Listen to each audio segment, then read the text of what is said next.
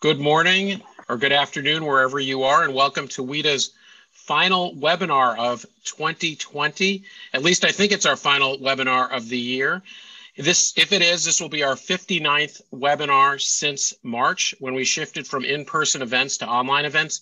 In that time, we've hosted over 9,000 viewers on our webinars on Zoom and almost 15,000 YouTube views. Thanks to all of you. And we have expanded our reach to 40 US states and over 90 countries around the world. We want to bring your attention to one major event we've already announced in 2021. It will be our third annual Washington International Trade Conference, which will be held virtually on Zoom on February 8th and 9th. We hope you can join us. Information can be found at www.wita.org. While we're very hopeful about vaccines coming available, we hope to meet again in person in 2021. We do plan for at least the first 6 months of next year to continue hosting all our events virtually. And even when it's safe to meet in person, we will continue to host online events to share our trade programming outside of Washington, D.C. Of course, you cannot see each other on all these webinars, but we like to share the names of some of those you are in community with, even if you can't see each other's faces. So please welcome to WITA today, Mary Slater at USTR, Kristen Hansen at the Embassy of Norway, Natalie Campus at Johnson & Johnson, and Brad McDonald at the IMF. Welcome, Mary, Kristen, Natalie, and Brad. We're delighted you could join us, and welcome to all of you today. I also want to say a special thanks to Daniel Crosby at King & Spalding and his colleague, Hamid Mamdouh. It was their suggestion to us that we host an event with key WTO ambassadors who the incoming Biden administration can work with on important WTO matters in the years to come. Today, we're pleased to welcome a very distinguished panel to discuss the work of the Ottawa Group, which has made significant contributions to the discussion of what a positive forward-looking agenda might look at the WTO in 2021 and beyond. At this time, with the U.S. in transition to a new administration, it's especially important to hear from these key U.S. allies about their work. I won't go into great detail about their biographies, which you should have seen in an online program we sent out by email this morning. But we're delighted to welcome today to the WITA platform Ambassador Stephen de Boer of Canada, Ambassador Didier Chambovey of Switzerland, Ambassador Tan Hung Sang of Singapore, Ambassador Kazuyuki Yamazaki of Japan, and Ambassador George Mina of Australia. Welcome to all of you. The ambassadors will be joined by our good friend and frequent partner, Ambassador Rufus Yerxa, President of the National Foreign Trade Council, and the former Deputy Director General of the WTO and former U.S. Ambassador to the WTO. Rufus will moderate today's discussion.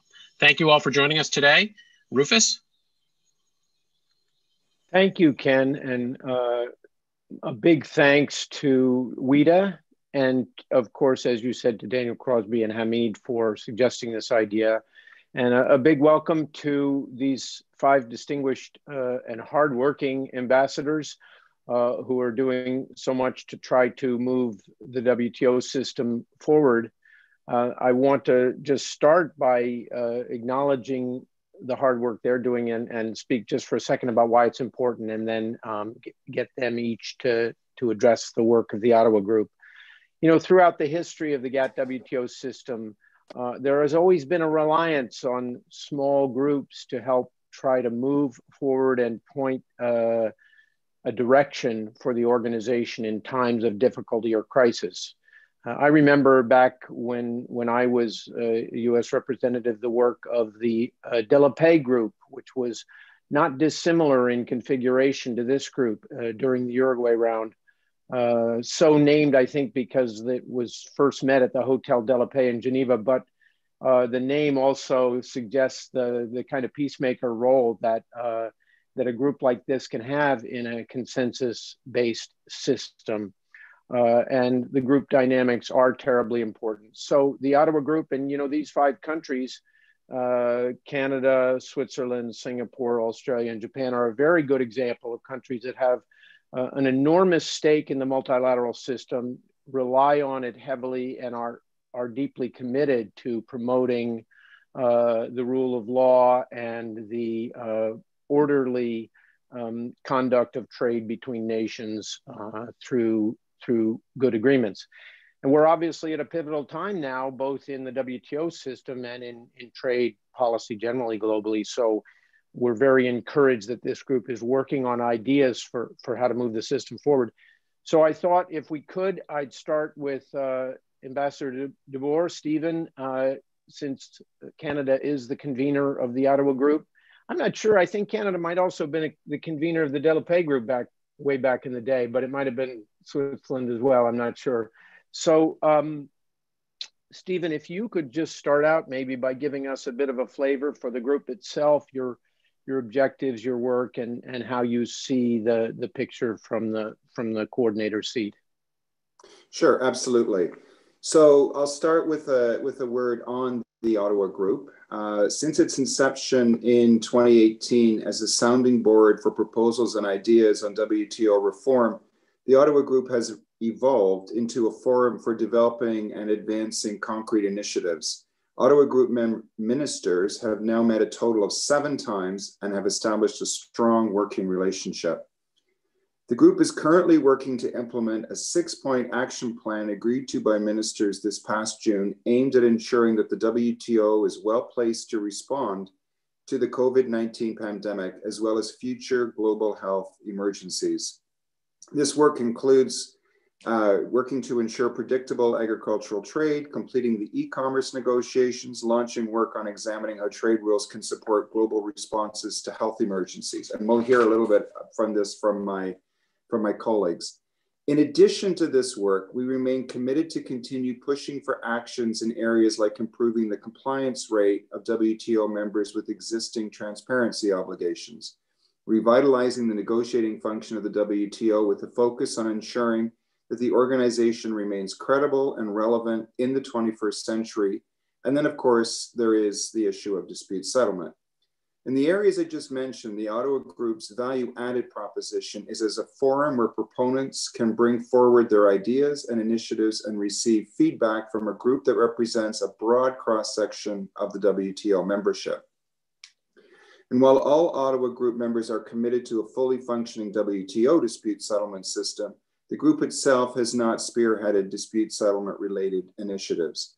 I want to be clear that any comments I make on the dispute settlement system should not be interpreted as the position of the Ottawa Group. And while the US is not part of the Ottawa Group, our work is meant to be as transparent as possible, and we regularly brief US counterparts in Geneva and in Washington on the group's work. Now, if you allow me, I will turn now to talk a little bit about dispute settlement. Yes, please. Okay, absolutely. Okay. So, and let me preface this by talking about the new administration, and US involvement in WTO affairs and leadership will be key to advancing a positive WTO agenda. And I also think at the same time, we need to be realistic about timing. We need to recognize that it will probably take a while for the Biden administration to get all of its positions filled, and need to recognize that there are some very serious challenges facing the US government, not least of which COVID-19. That said, and I do also want to remind all of you and underline that the US remained heavily engaged in the work of the WTO throughout the past 4 years. However, it's also taken actions that have undermined the functioning of the organization, and that in particular around dispute settlement, and more specifically around the appellate body. And it is true that the US administration has voiced concerns about the appellate body, or the AB, for a number of years. However, the Trump administration, through its sustained blockage of appellate body member appointments, caused the appellate body to lose quorum in December 2019. This step was both bold and damaging. And I should say the US has clearly set out the problems that it sees with the functioning of the AB. It's made several statements on the matters in the context of the WTO dispute settlement body meetings, and it published a 120-page report on the appellate body in February 2020. However, it has not proposed solutions to remedy these issues. And well ahead of the appellate body's loss of quorum, WTO members came together to address US concerns through the so-called Walker process. A dozen proposals were made by members from all over the world, culminating with the presentation to WTO members of a draft decision, often referred to as the Walker Principles. These principles were meant to address issues that the US had raised, and all Ottawa Group members supported the Walker process. Unfortunately, the US blocked the adoption of the draft decision. However, it acknowledged its appreciation for the progress that was made. And we'll have to see whether the US will return to pragmatic discussions towards a multilateral resolution. There's reason for optimism in that regard, as the new US administration has indicated it tends to work with allies, including in the multilateral context. The Walker principles could form a part of the solution-oriented discussions to fix the AB impasse. Should also say that faced with this impasse, Canada and the EU pioneered what we called a bilateral interim appeal arbitration arrangement to secure dispute settlement rights between us. And that work was an important stepping stone when Canada, the EU, and a number of other members established the multi-party interim appeal arbitration arrangement, or MPIA for short, to safeguard binding two-stage dispute settlement amongst our larger group. We now have 24 participants and it's open to additional members. This is a temporary measure, will be in place only until the AB functions again. And the priority for MPIA participants remains finding a multilateral solution to the AB impasse, and one that includes the US. The MPIA replicates the AB process, but it also provides for certain procedural innovations. So in summary, the WTO members have laid out a whole suite of ideas to fix the problems that the US has highlighted. In other words, WTO members worked hard to find solutions. This is a clear testimony to the importance that we collectively accord to having the US on board when it comes to WTO dispute settlement.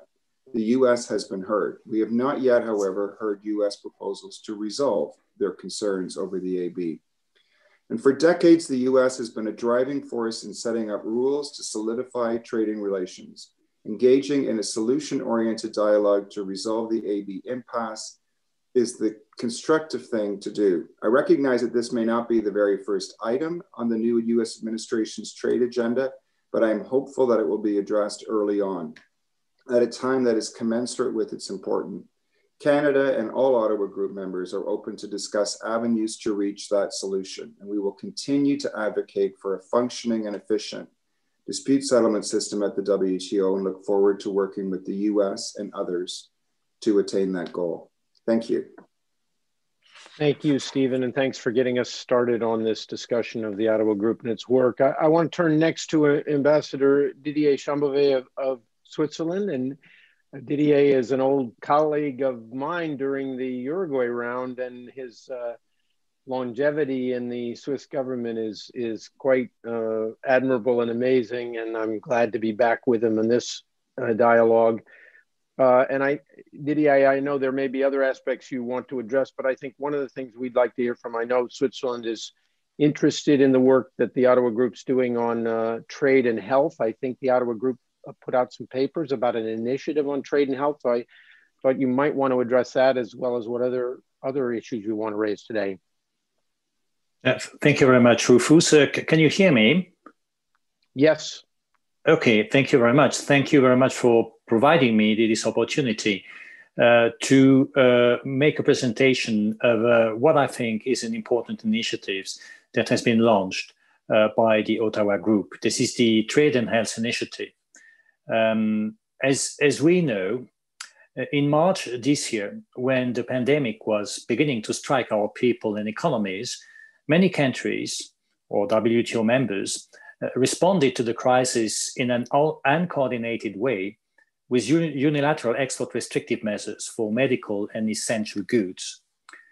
Following this first wave of trade restrictive measures, members started to initiate import facilitating measures by means of simpler and more efficient custom procedures and sometimes suspension of customs duties.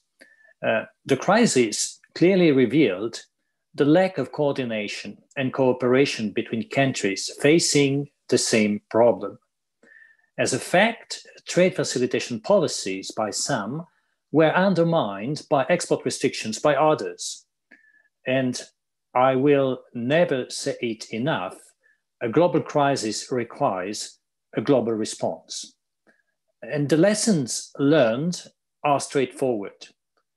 To ensure the availability of medical and essential goods worldwide, we need to facilitate trade in such products.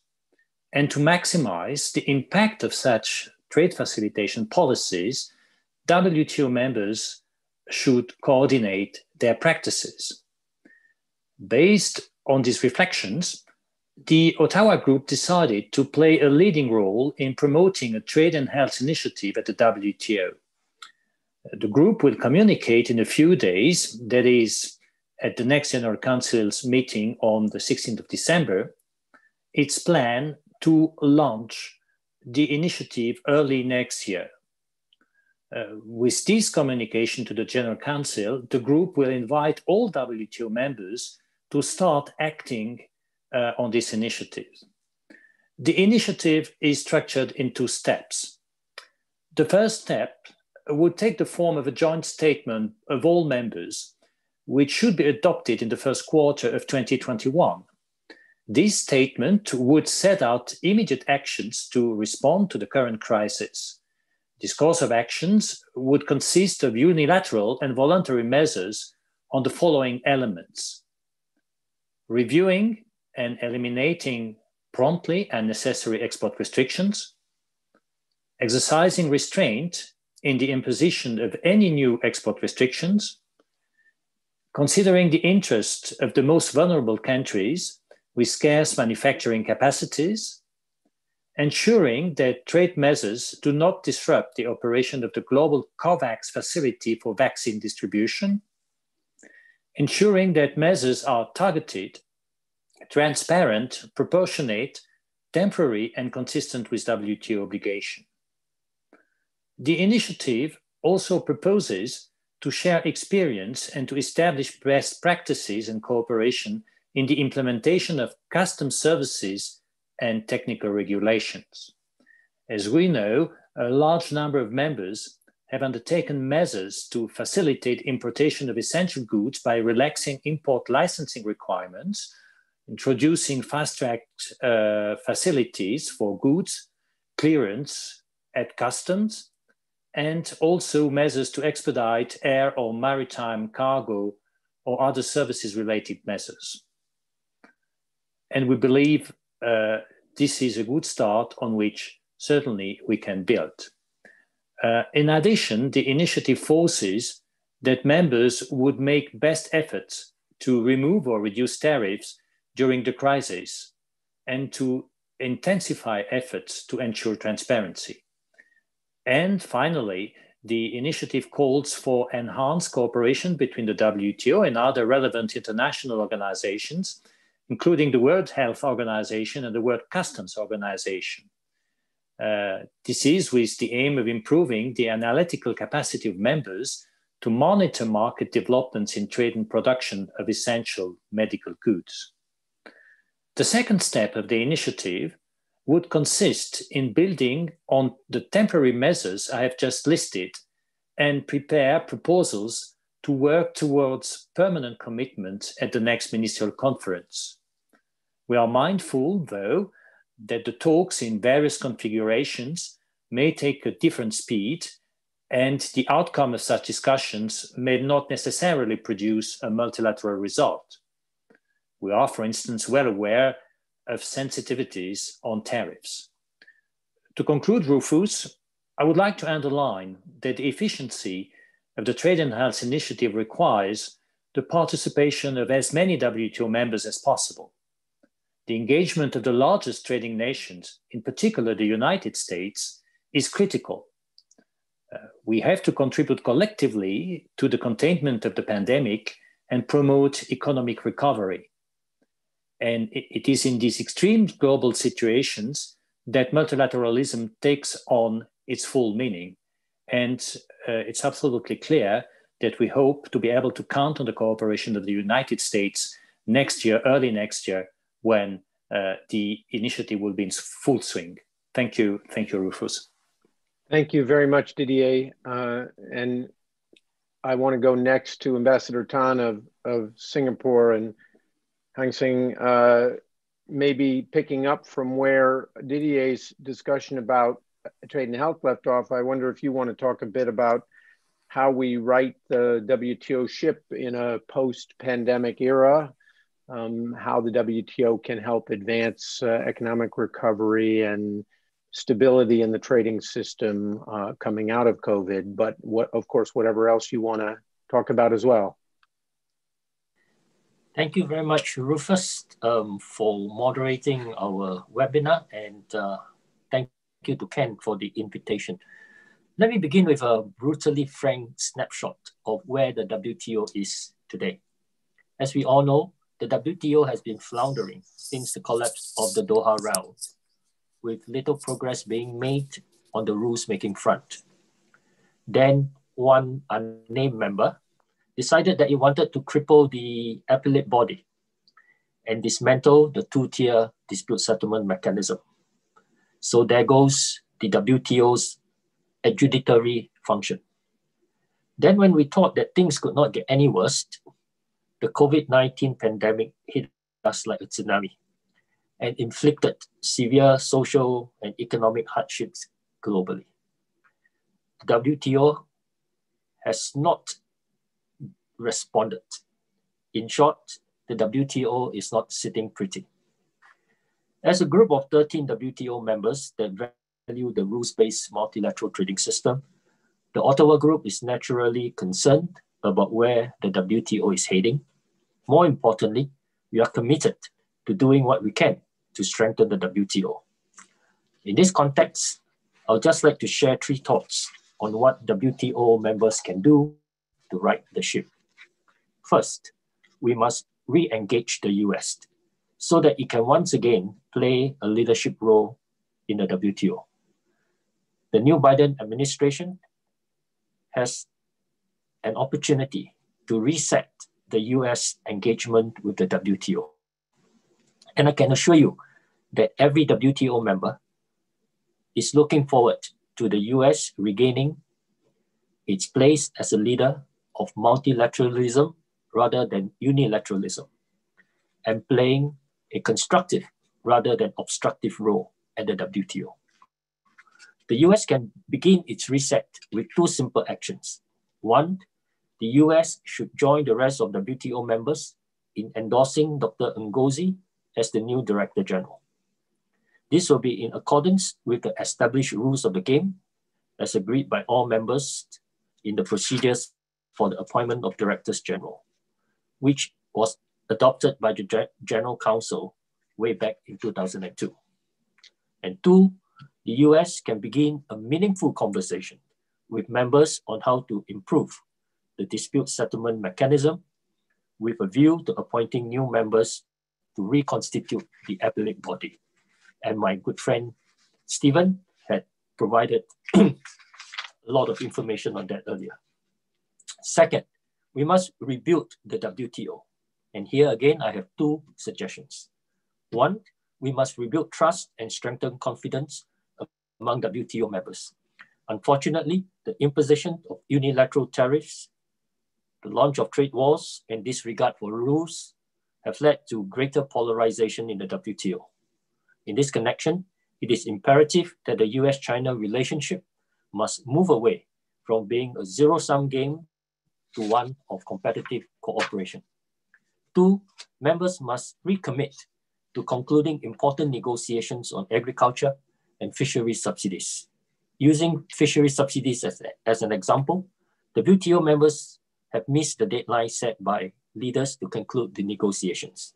This is truly unfortunate because the fishery subsidies negotiations were seen as a litmus test of the WTO's ability to deliver meaningful outcomes.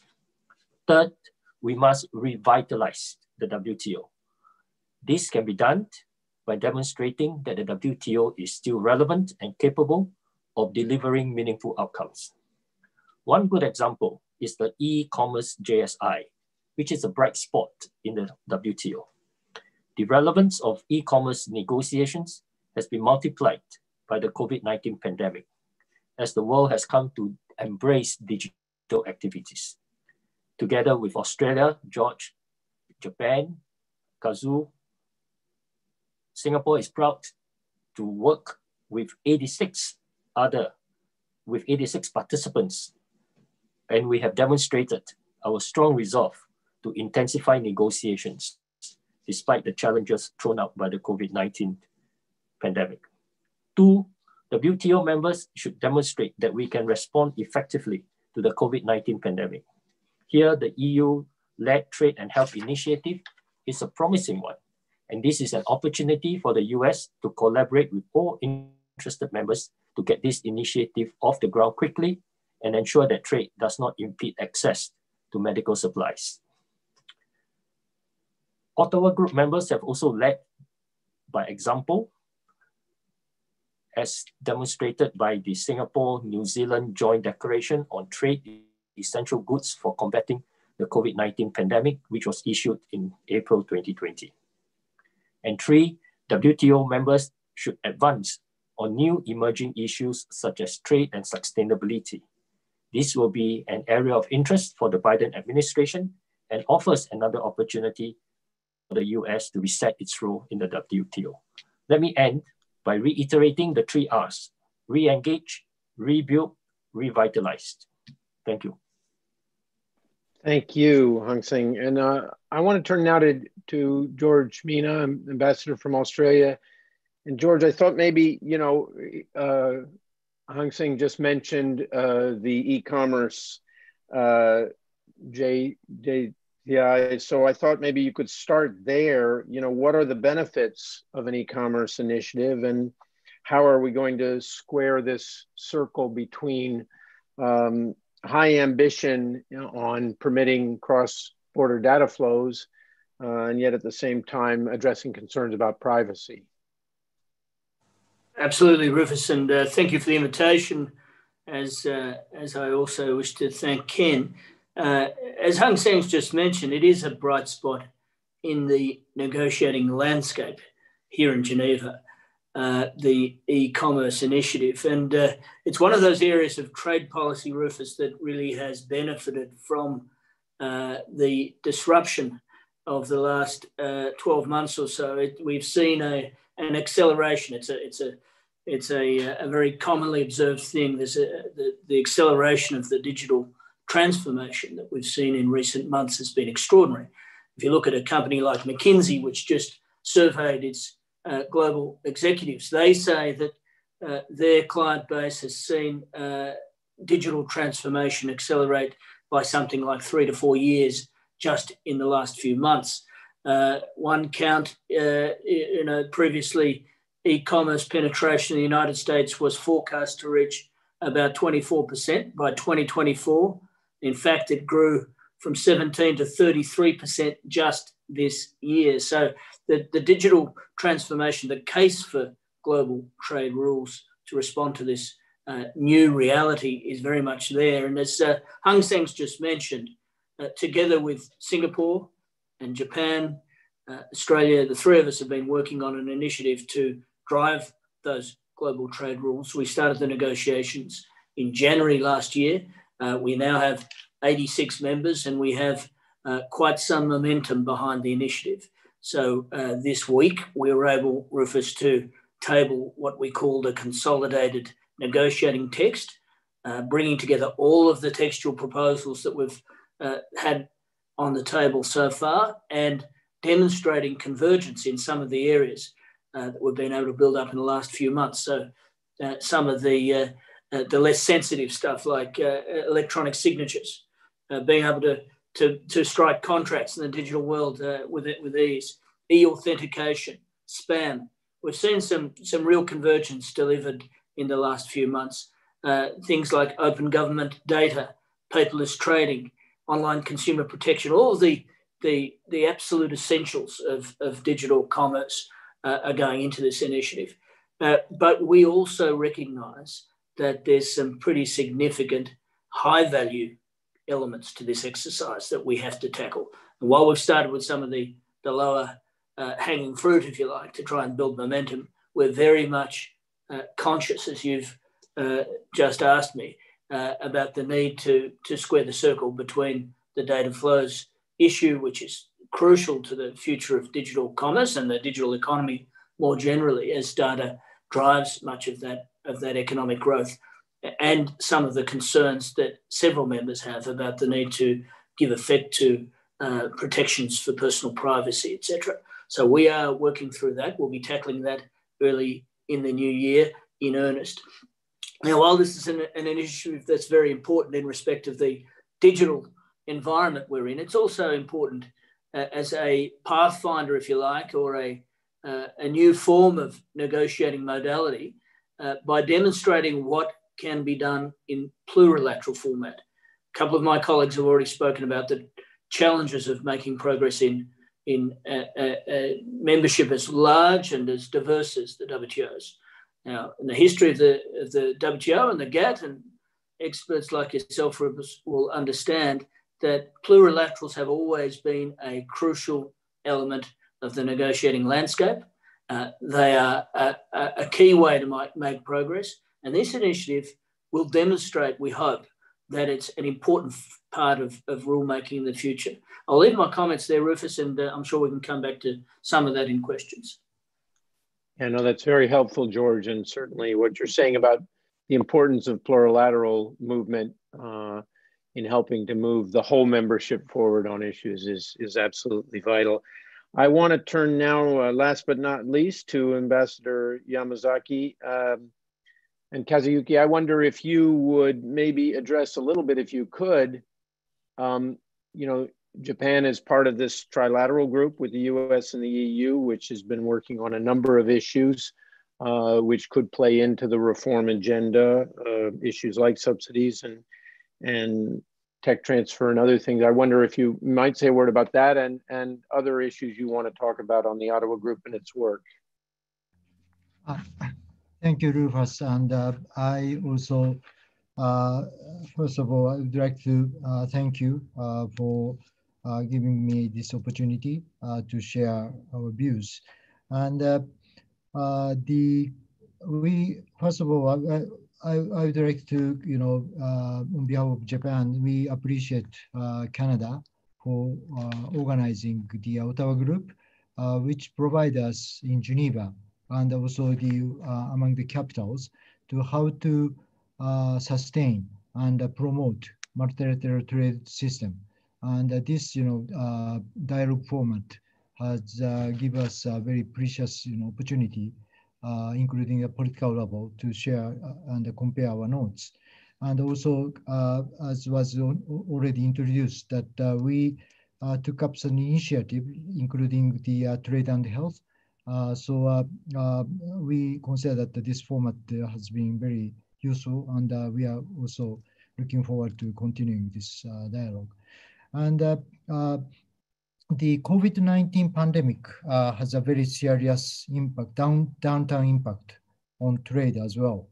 And but at the same time, we cannot delay the discussion toward WTO reform.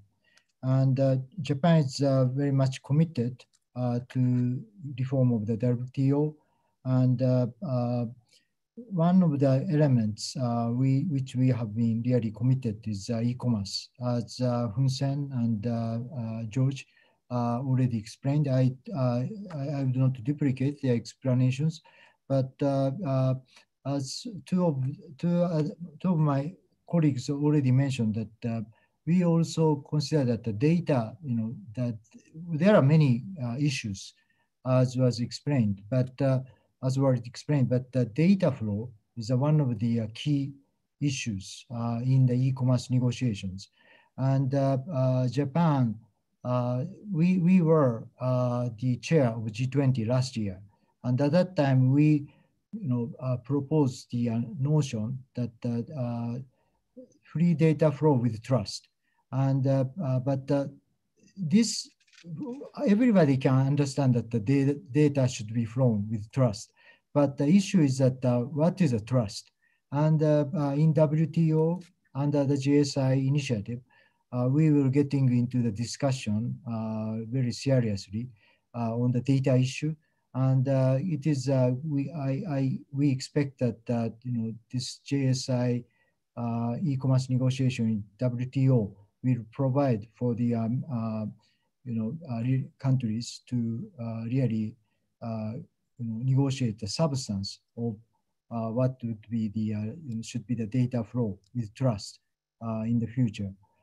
And in order to facilitate that discussion, as Japan, we have been providing the forum which is called Osaka Track, and we also, as a member, one of the members, we would like to also promote this discussion. And next, as was guided, I would like to touch upon the subsidies and industrial subsidies and state-owned enterprises, SOEs. Since the outbreak of the COVID-19 pandemic, countries have taken a broad range of government support measures for their domestic industries damaged by the lingering crisis. Although many of the measures are regarded as necessary and legitimate to cope with the crisis, it is said that some measures have disrupted trade and competition. We should be aware that the market distorting effects of support measures taken during the global financial crisis about 10 years ago has caused the overcapacity problem at the end. So it is all the more essential to recall a level playing field in this regard, which constitutes the basis for fair international business environment, and realize a rapid economic recovery at this juncture. This makes it even more important to send a clear warning against market distorting measures, to strengthen rules on industrial subsidies, and to establish rules to address market distorting behaviors of SOEs. We had this year, in January this year, we had Japan, US, and the European Union. We had 7th trilateral ministerial meeting, and 3 members of the WTO reached an agreement on specific measures, including additional prohibited subsidies and enhanced notification systems. And that agreement was distributed in the form of paper. We also agree that advanced discussions with other WTO members, we strongly wish to promote discussion on this issue at the WTO-based. And that is where we are on subsidies and SOEs. And I would like to, taking this opportunity, I would like to echo that the other ambassadors, the argument on the necessity of restoring appellate body function, and Japan would like to, engage in substantive discussions on this, especially from January, and. Also on health and trade issue, we would like to just touch upon the importance of the issue of excessive export restrictions at the time of this kind of crisis. And at this time, we have seen that some export restrictions on medical products. And we are also worried about in the future, the export restrictions on agricultural products, food, in this kind of a crisis. So Japan values the way that tackling this initiative is tackling these problems and preparing for future possible crises. And lastly, I also would like to touch upon the importance of nominating a new Director General in the WTO. And as you know that in the WTO, Director General is of course a manager of the Secretariat, but at the same time, that person is also serves as a chair of Trade Negotiating Committee, which oversees the entire negotiation of the WTO. So we hope that, according to the agreed procedure, a new DG will be nominated, and we, together with the new DG, we would like to re-energize the works at the WTO. Thank you very much. Thank you, Kazuyuki. There's so many issues that you all have raised. It's hard to address them all in question, but I wonder if I could start maybe by doing a little informal polling of the five of you. And you know, Hang Seng laid out a number of issues here in moving forward, moving the system forward, and in building back from where we are. But I thought I'd start with this leadership issue that Kazuyuki just mentioned, that several of you mentioned. I'm just wondering if it would be fair to say that all of you right now see that the only real viable option for resolving the leadership question is to get a consensus for Minister Ngozi to become the next Director General. Do you really see it viable that there's any other option besides that for the membership at this point? And if that doesn't happen, where do we go from here? I don't know who wants to chime in, but let me start, I guess, Stephen.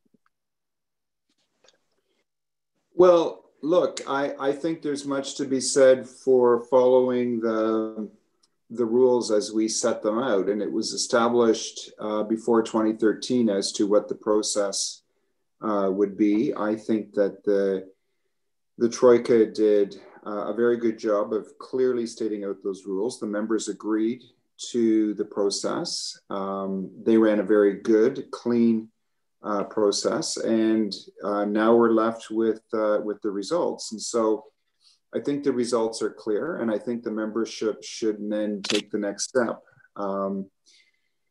and take up the recommendation from the Troika. That's the way we had established the rules. The whole point of the three-step process was to drive towards a consensus candidate. I think we got very close to that consensus candidate. I think at this point, it might be useful just to be patient, to consult a little bit more, to think a little bit more about this. But I don't think there was anything wrong with the process, and I think we should follow that process. Others want to comment on that?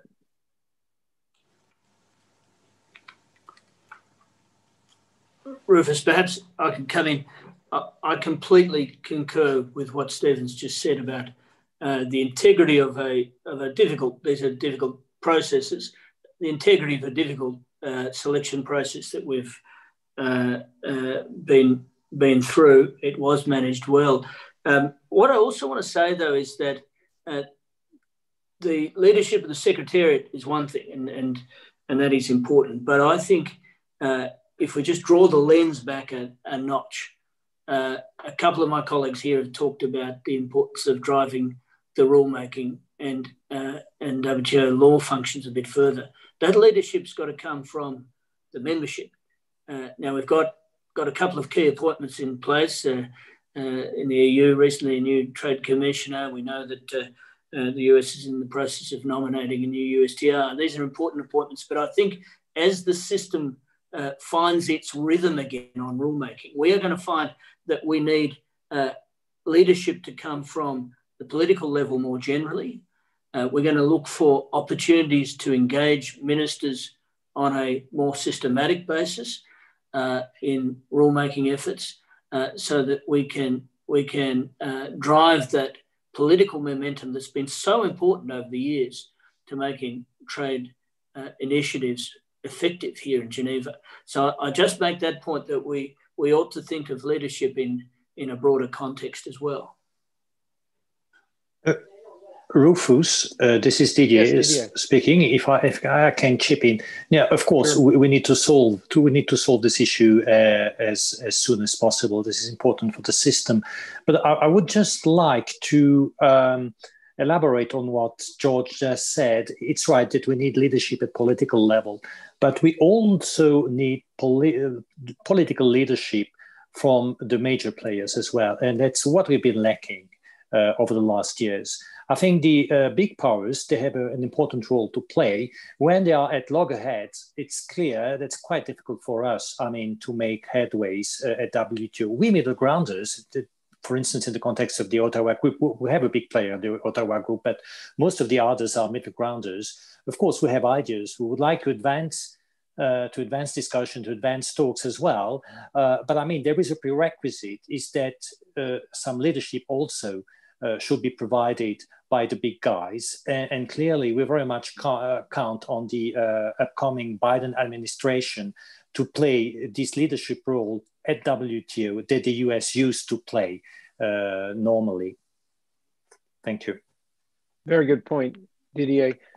And in fact, let me pick up from that, ask the next question, because obviously several of you talked about e-commerce and its importance. I was on a program yesterday hosted by the Brazilian think tank, SEBRI, and Simon Evanet, who many of you know, was on there, and he was talking about the fact that it's more and more unthinkable that the WTO system can remain relevant if it isn't addressing the whole area of the digital economy and the growth of e-commerce, that it will begin to look less and less relevant if it can't grapple with the needed kind of rules and understandings and openness of that system, and particularly given how important it became during COVID and how it's accelerated its growth as a big part of world trade.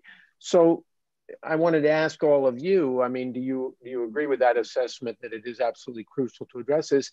And the second part of that is, you know, going back to your leadership point, Didier, the main blockages on e-commerce, it seems to me that it isn't so much a developing divide, although I'm sure there are issues there, but it is among the big players, including within the developed economies, but also with China, where these kinds of issues about the regime for regulation and for openness in the digital economy are crucial. So I wondered if, George, I thought maybe start with you or with you, Hang Seng, to talk about that issue, but get all of you to give your thoughts on the record about that. Sure, Rufus. Look, you're right. There are some big issues. And the first question, I think, is an easy one. Absolutely, we need some better rules of the road. We need to have an agreement that does allow all of the WTO members who are interested to define the way in which they'll set up their own regulatory frameworks. Now, as to the divides, the great divides, the divides about whether this digital economy project ought to be focused mostly on goods facilitation or whether we should be trying to drive data, which is the lifeblood of the modern digital economy. Whether we are focused on an agreement that's smaller and higher ambition, or wider and more inclusive. There's some big questions there for us, and your point about whether the divides are actually more amongst the industrialized world. I'd say to all of that, yes, and yes. There are some very significant challenges here, and you are right that the transatlantic debate about how to incorporate privacy within a framework of rules that encompasses data flows is going to be an absolutely critical challenge. But I'm confident that with the amount of interest and engagement from the private sector behind this project, and the private sector on both sides of the Atlantic, you know, there will be a way through on that big issue. Equally, I think we should be thinking about, just as Kazu said earlier, some of the perspectives from the fastest growing region of the world, and that is the Asia Pacific. So there's a lot of rulemaking going on. Just this last week, we've seen the entry into force of a real path-breaking initiative between Australia and Singapore, a digital economy agreement, which really demonstrates the sort of rulemaking activity that's going on at the regional and bilateral level. I think we need to bring some of that back into the multilateral talks and see if we can use some of that energy here multilaterally. I'll leave it there, Rufus. Hang Seng and Kazuyuki, you want to comment on that as well? Yes, happy to. I endorse all that George has said. I think there are three key divides. One is on the level of ambition, right? Whether we want high ambition or a mediocre ambition? I think on that question, we are agreed among the three of us that for the JSI on e-commerce negotiations to be meaningful, the outcome must also be commercially relevant to the private sector. There is also the divide between the developed and the developing. And the crux of the issue there is what has been labeled as the digital divide. But I think we have to go beyond focusing on the digital divide, because the purpose of formulating the rules to regulate e-commerce is really to see how we can narrow that divide. And what is often not recognized is that e-commerce benefit largely the MSMEs. The third divide has to do with the data issues and whether it's privacy, localization. These are issues that are tough, but they will need to be addressed. So that's all I will say. Thank you. Thank you, Kazuyuki. Thank you, Rufus. And I don't have much to be added to the George and the Hun Sen. Unless the agreement is commercially meaningful, there's no, it's not worthy to, spend resources to negotiate. So the commercially meaningful agreement is really kind of prerequisite.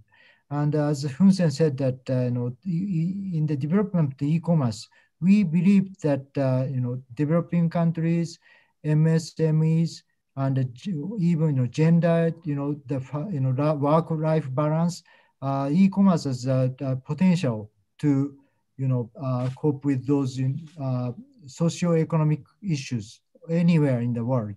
So we really need the very broad coverage of multilateral agreement.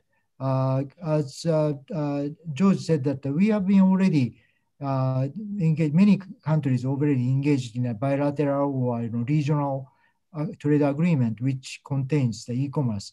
But we really need a very broad range multilateral ones, so that those the divides or gaps in the society can be alleviated by e-commerce. And we would like to push forward this instrument in that spirit. Thank you. Thank you. Just commenting briefly as an aside from the standpoint of business groups that are pushing on this digital and e-commerce negotiations. I mean, there's a very good story to tell there, obviously, about hundreds of thousands of small and medium-sized businesses, large countries and small, developed and developing throughout the world, who this new e-commerce world gives an opportunity for them to be part of the global trading system in ways they never could have envisioned before. But it also relies on their partnership with very large companies that provide the platforms, whether it's the advertising of their products on platforms like Facebook, or the payment systems they need, or the other elements of express delivery and shipments around the globe. And obviously, free data transmission becomes an incredibly critical part of that, without which these interconnected platforms and the small businesses can't work well. So we'll be out telling that story. As you know, NFTC has been very active on this. We have a separate foundation component in NFTC called the Global Innovation Forum, which has been working hard on getting that story around, and has done a number of important reports on this, which I recommend to you. But I wanted to turn now, because Stephen, you spent time talking about the dispute settlement issue and its importance. And I thought maybe what all of you could talk about in as we wind down this part of the program is how important do you feel it is to get this resolved and to restore confidence in the system over the course of 2021, realizing that it will take some time for the Biden administration to look at this issue and its appointees to start to work with it? By the way, I know Catherine Tai very well. She's obviously an outstanding choice for this job with a tremendous background, including in WTO dispute settlement as a longtime lawyer at USTR. And I'm sure that she'll be to be looking into how the U.S. Wants to move forward. But I wonder if any of you want to sort of talk about why you feel this issue needs to be part of the equation if you're really going to get a reform agenda going in the WTO.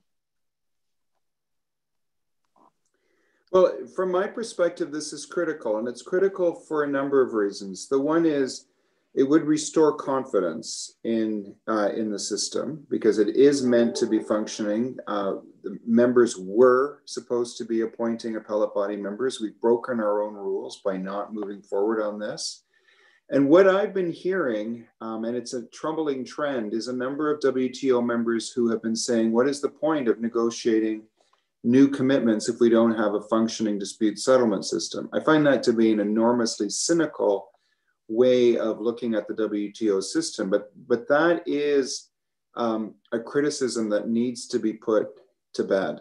So I think if parties are going to operate in good faith, parties need to honor their commitments in the WTO, and that means that we need to get back to a fully functioning dispute settlement system. What we've been seeing already since the appellate body has fallen into abeyance is a number of parties appealing into the void, as we call it, where they take a panel decision and then appeal it where there's absolutely no means of the appeal to be heard, which means that the case itself goes into this purgatory where nothing can be done. And so this is damaging to our process. This was a very important and useful part of the process that needs to be fixed.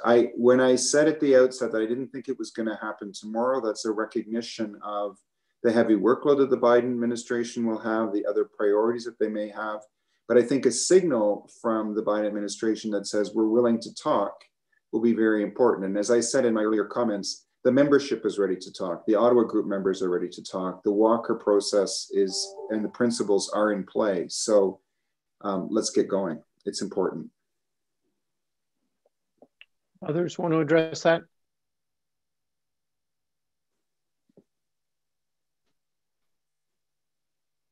I don't hear any. Let me just see if we can also have you address briefly the importance of engagement on some of these issues that have always been challenges in the system, like subsidies and SOEs and other issues of that nature that Ambassador Yamazaki talked about, and see if there are any further comments from any of you on the importance of those issues to a reform agenda.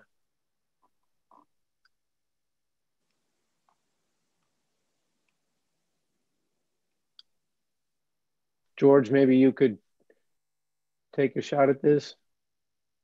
I knew you'd start picking on some of us quickly, Rufus. Look, I just on the point that Stephen just made, because I think it is important to add my voice to that point he makes about the willingness to work within a framework of reform of the dispute settlement system such that it is responsive to the needs of the membership, does deliver efficient results, works within the 90-day period, and so forth. There is that willingness in the membership to look at some of those long-standing concerns a number of us have had about the operation of two-tier review. But the broader point I'd make on all of that, and I'll come back to your point in a second, but the broader point I'd make is it is really, really important, particularly for those medium-sized economies like the one that I represent and a number of us represent, that the authority of world trade law remains strong. That is the absolute fundamental bedrock of the global trading system. WTO, FTAs, bilaterals, regionals, you name it, it's the bedrock. And we've got to get a restoration of that authority of world trade law. Now, to come to your question on the new subsidies agenda, I think it is crucially important. I mean, we're seeing in a number of developed countries a concern about competition, unfair competition, whichever way you want to look at it. And it is important for us to be building on the tradition of the WTO agreements to ensure that competition is fair and does respond to the concerns of states that they are dealing in a level playing field.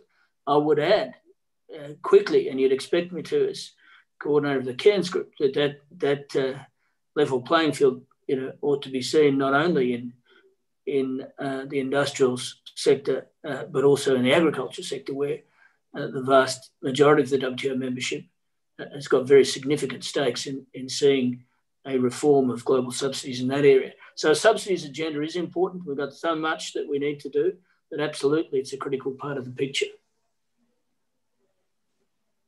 Rufus, this is Didier.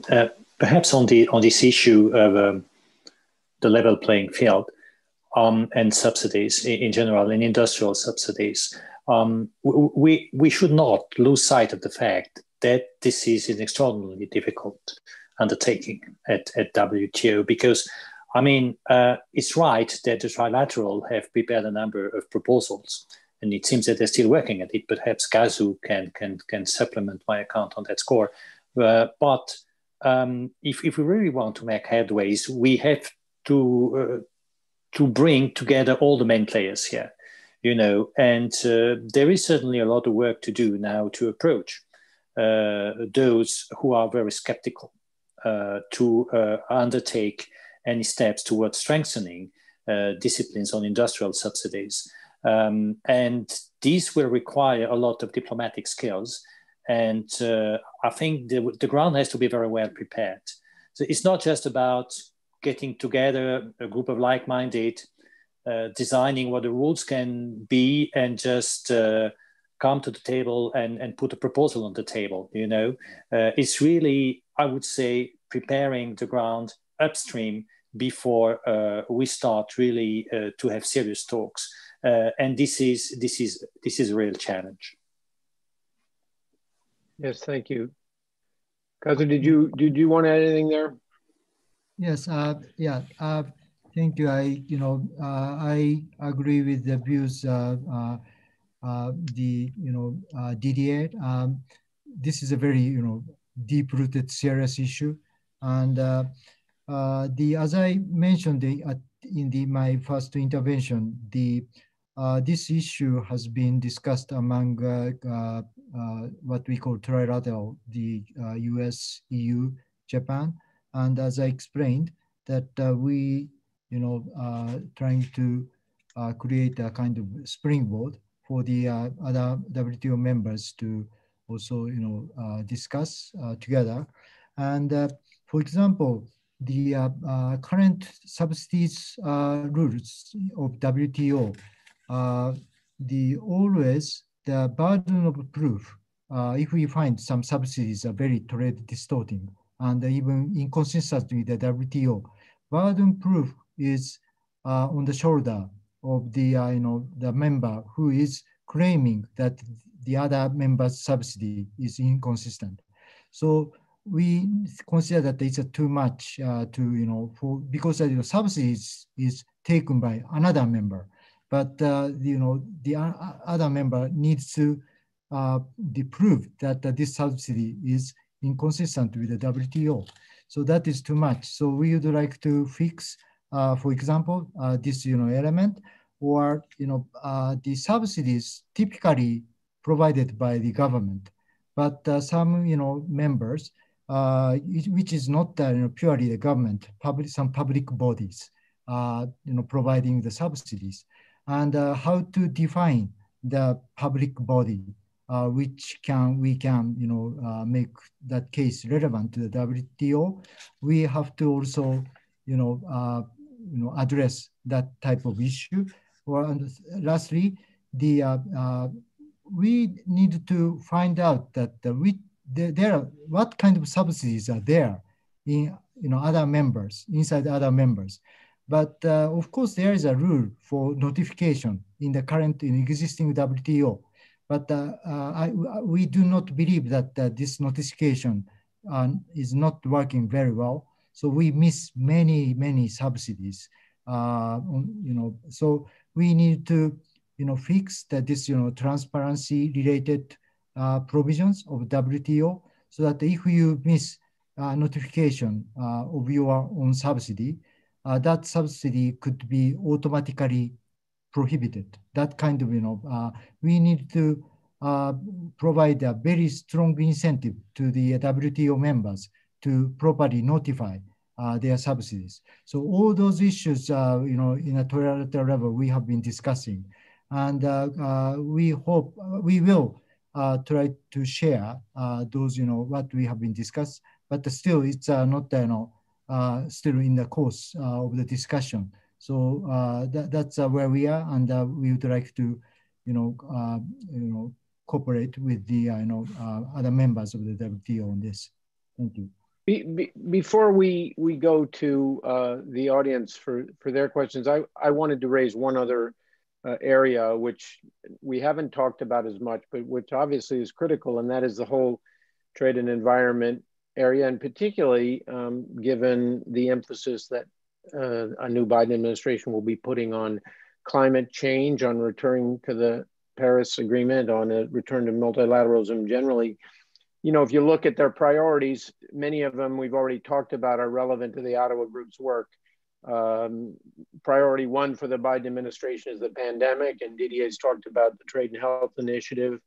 Another priority is restoring cooperation in multilateralism and working more closely with our allies and traditional trading partners. And that gets to issues like getting away from these tariff wars and hopefully doing some things in the WTO in the future to avoid the use of, say, for example, national security measures as a pretext for protectionism. But another important area is going to be climate change and trade and what may be coming down on the road in the future. And I find it hard to believe that a long-term reform agenda in the WTO won't have to address that. So I'm wondering if there's any discussion among the Ottawa Group members about this issue and how you see being able to work on this, including obviously with Catherine Tai and the US team in the future. So Rufus, I would say absolutely. And all of the members that are represented here are part of what we call the Trade and Environmental Sustainability Structured Discussions, which were launched on November 17th. And the purpose of this is to deepen discussions at the WTO on the nexus of trade and environmental sustainability. Canada and Costa Rica are going to be the co-conveners, at least at the outset.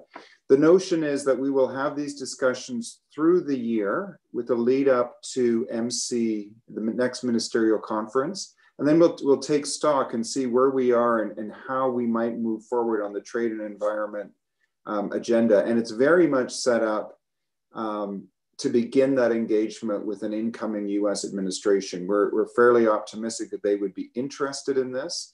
But at this point, it's very much about how do we structure those discussions. And the number of themes that are floating around at this point are around climate change, circular economy, plastics is another one. So yes, people are thinking about this, and the middle grounders, those that are extremely committed to the multilateral trading system are saying, yes, we need to have a deeper and a more profound engagement on these discussions with a view to actually achieving some results. So we're getting there, and we're setting the table for that discussion. Others want to comment? Rufus, perhaps very, very briefly, you talk about climate change and trade. I mean, as you know, I mean, certainly the Ottawa Group is working on it. I mean, and we have been instrumental in promoting this initiative on structured discussion on trade and environment sustainability. But there has been some unfinished business 4 years ago, in particular, the environmental good agreement. Environmental goods, yeah. So I don't know whether this is going to be revived in the context of the discussions that we are going to launch. It was a plurilateral initiative, as you know, but it fits very well with actions that can be taken just in order to mitigate climate change. There might be other kind of actions which are quite relevant to the activities that are covered by the WTO. But this is one issue. And I do not know, I mean, probably, as you know, Mrs. von der Leyen, the president of the EU Commission, mentioned that the EU would be developing a kind of border tax adjustment. And I understand, I may be mistaken, but there is also an interest from the Biden administration to work on that score, and probably there might be some transatlantic discussion on this that could, if this process would generate some outcome, have an impact on the work at WTO. Yeah, I'm glad you mentioned the environmental goods agreement, Didier, because my organization, among many others, was strongly supporting that.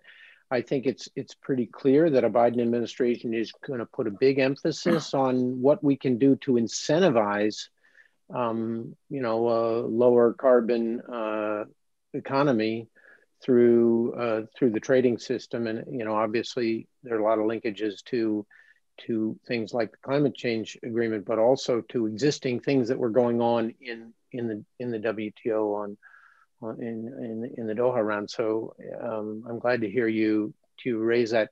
I'm wondering, Ken, if you want to come back in at this point, or if you want us to ask further questions. Obviously, if we have questions from the audience, I'm sure that I can get our colleagues here to maybe I'll work with you on that, Rufus, and you can help me direct some of the questions that have come in. Well, why don't you go ahead and ask them? All right, I will do that.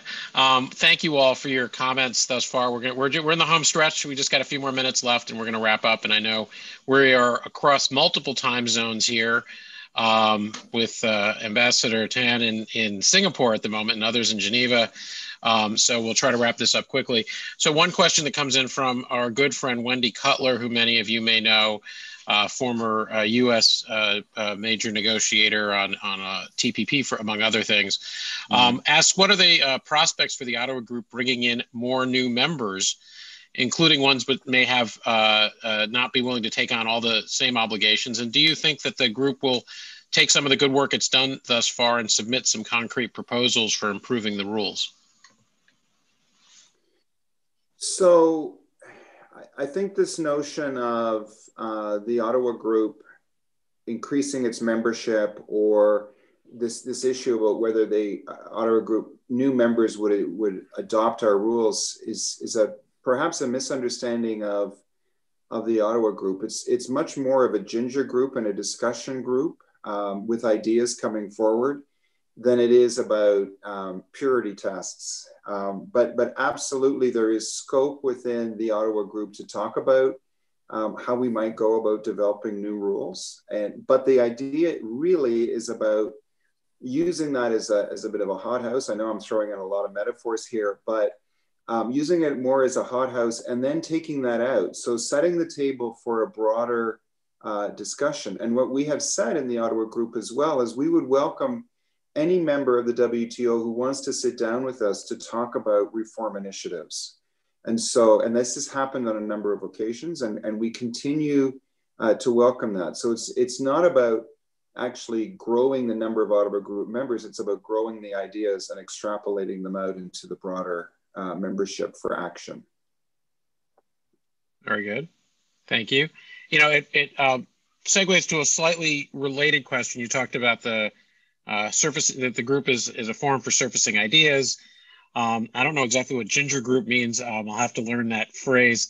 But one question that came in from Jeffrey Pigman was just asking you all about the shift to a virtual hybrid negotiating format since the pandemic began.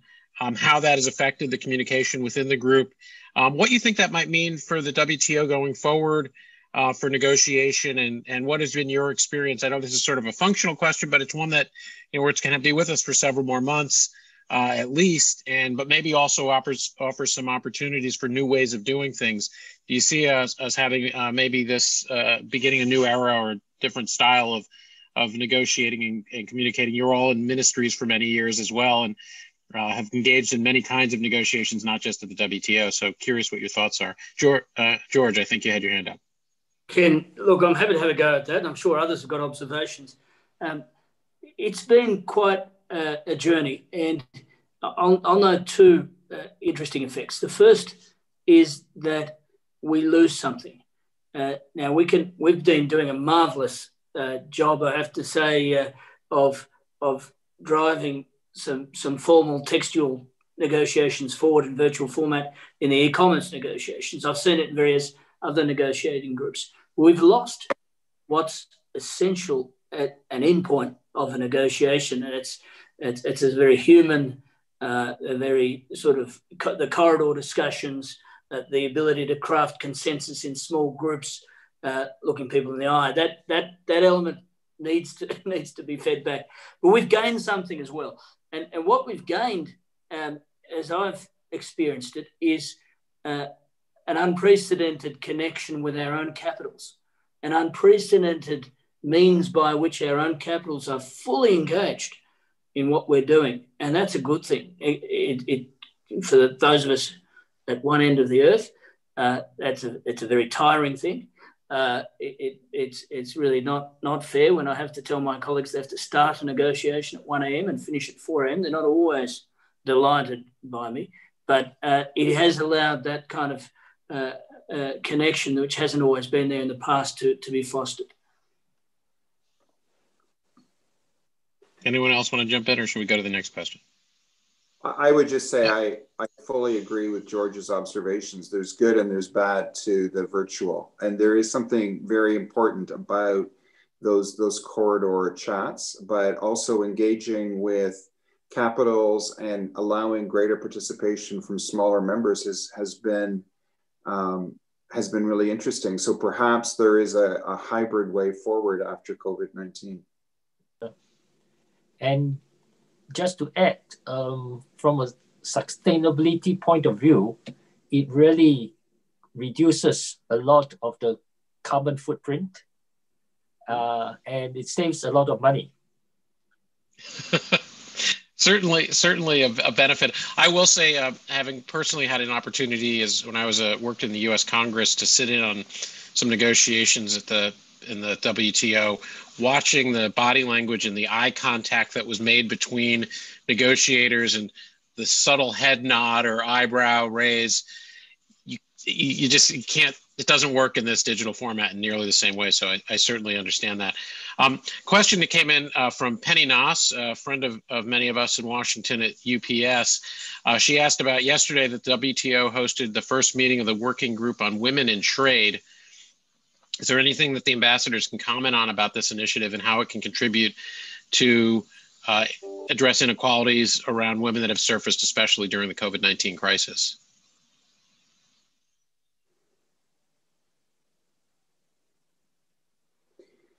I'm really sorry to disappoint Penny. I was not at that meeting. I was triple booked at the time. So I can get back to you on that, but I can't tell you at this moment. Sorry. All right. That's all right. We know that that's a big initiative. The gender issues are front and center for the Canadians. And so I appreciate your willingness. We can circulate that information to you and to your teams. So another question comes in, a couple related, and Ambassador Tan, this may go back to some of the things you originally talked about the fight against COVID. Pascal Kernis, who is with European Services, asks, thanks everybody for mentioning services in the fight against COVID. Without services, health, transport, logistics, IT, etc., no trade of essential medical equipment, pharmaceutical products, or vaccines can take place during the pandemic. Smooth services trade is essential. Will this new healthcare initiative encompasses measures on services trade?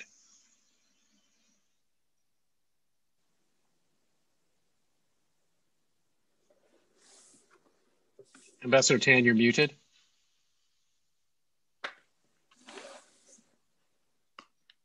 Thank you. Well, of course, that is an integral and important part of what we have to address.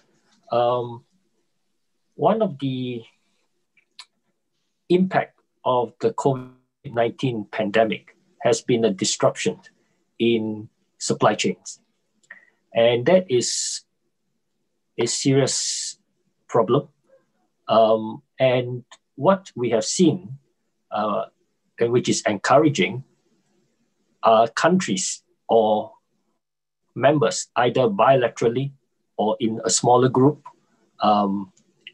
coming to agreement among themselves or between the two of them to ensure that supply chains on essential medical services, essential medical supplies do not get disrupted.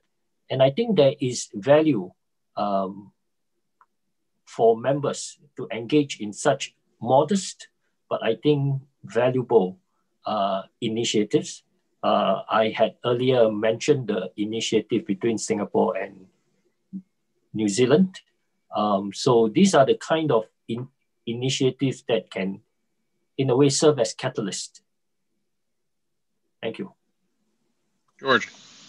Ken, quick comment on this and a quick one on the earlier question. On this one, I agree totally with Hung Seng on how important services is as part of the supply chain response question.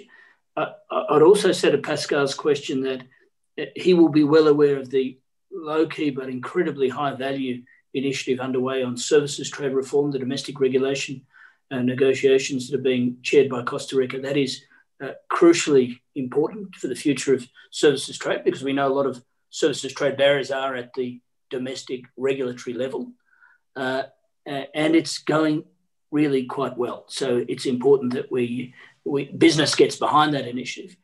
On the trade and gender question earlier from Penny, we need to look analytically and carefully right through our negotiating work to see how the gendered impact of trade can be improved and addressed. And earlier, I think Kazu spoke well to the importance of e-commerce in driving inclusion in the digital, in the new global economy.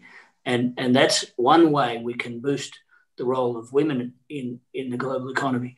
Another thing we've got to do is improve the representation of our colleagues in Geneva, as you can see from the screen. That's all of our fault and that of our governments. Yes, Ken, if I may, on services and supply chains and this trade and health initiative. I think clearly services do have a key role to play, as Hung Seng mentioned. And when we launch this trade and health initiative, there will certainly be exchanges on services and on how to improve trade and services and the functioning of supply chains, which are, as we know, supported by services in many respects. I mean, cargo, freight, logistics, etc. And probably this discussion will take place in the context of the unfolding of the initiative. Ambassador Yamazaki. Very shortly, just Didier touched upon that. E-commerce negotiation. We will, have a discussion on market access of some, sectors in the future. And of course, we are fully aware of the impact of COVID crisis. So in the course of e-commerce negotiations, because of the COVID, if we consider that some, service sector is really relevant to be included as a sector negotiated as a market access negotiation in e-commerce, I think that's possible. So I think that, the point I just heard is a very, for me, very useful comment. So I just wanted to appreciate it. Thank you. And I do want to comment. when we decided to host the Ottawa group for this session, it necessarily limited the number of countries that we were going to be reaching out to, including the potential diversity of the panel. We did reach out to all the Latin American members of the group to take part in the various scheduling things that didn't work out, but it was more based on geography and trying to get that kind of representation. But we do like to have a gender balance on most of our panels, and I apologize that we weren't able to achieve that here. I guess we're wrapping up. We have just a couple minutes left. Where we started this conversation was when I mentioned that we are in a transition in the United States. The U.S., and this plays off of a question a little that Roberto Zapata, who I think is a friend and former colleague of some of you, asked. The U.S. moved in some different directions on trade, away from multilateral and much more towards bilateral over the past 4 years. We do have a new administration coming in. Catherine Tai knows these issues as well as anyone in the United States, having been a close observer and active participant in these discussions in her role as the Chief Trade Counsel of the House Ways and Means Committee. So she's very familiar. How do you envision, and is there any last messages maybe you want to send before the end of the year to the incoming administration about your thoughts about working with them in the years to come? Well, can I start off by saying hello to Roberto? It's great that he's there. He was a great colleague of ours in Geneva. And I would say, look, I'm pretty confident in saying on behalf of the Ottawa group that all the members of the Ottawa group are ready to roll up our sleeves and to engage with the new administration on reform of the WTO, on new rules. The spirit is absolutely willing for that engagement. And there are some significant issues and challenges where there's a group of like-minded members who are more than willing to move forward on those issues. So I think we're ready, and we're ready to engage. Any other closing words? Ken? Rufus? Yes, just if I could, first of all, thank everybody for an excellent discussion. I do want to pick up briefly on the point that Penny Nass, who's a member of my board, made about the importance of gender and women's empowerment. And part of it, of course, is, personnel is policy and leadership, putting women in more leadership positions, and certainly hope that we're going to see a WTO with the first ever woman director general. It's, of course, also important to point out that Catherine Tai, although she's not the first, I think she's the fourth woman to be USTR. She is the first woman of Asian descent, and certainly shows a strong commitment on the part of the US. And I think this is a terribly important area for us to be looking at. And I agree with George about issues like e-commerce, where that affords so many opportunities to get half of the world's population more involved in trade and commerce in a meaningful way. And there are a lot of barriers there, from their access to credit and payment systems and their ability to contract and many other things. And I think these are going to have to be part of the international discussion as we move into a new world of global commerce. But I want to thank everybody, and you, Ken, for what I think has been an excellent panel. Thank you, Rufus. Thank you, Mr. Ambassadors. Really grateful to all of you for taking the time to share your thoughts with us. We hope to have you back again. As I mentioned, we're going to be keeping up the virtual platform at WITA. We work with many, if not all of your embassies here in Washington. We're very grateful to all of you for joining us today. Wish you all a good holiday season, a safe and healthy holiday season in the weeks to come, and look forward to engaging with all of you in the next year. Thank you so much for joining us today. Thank you, Rufus. We'll be hearing from all of us again soon. Best wishes to everybody. Everybody stay safe and wear a mask. Thank you.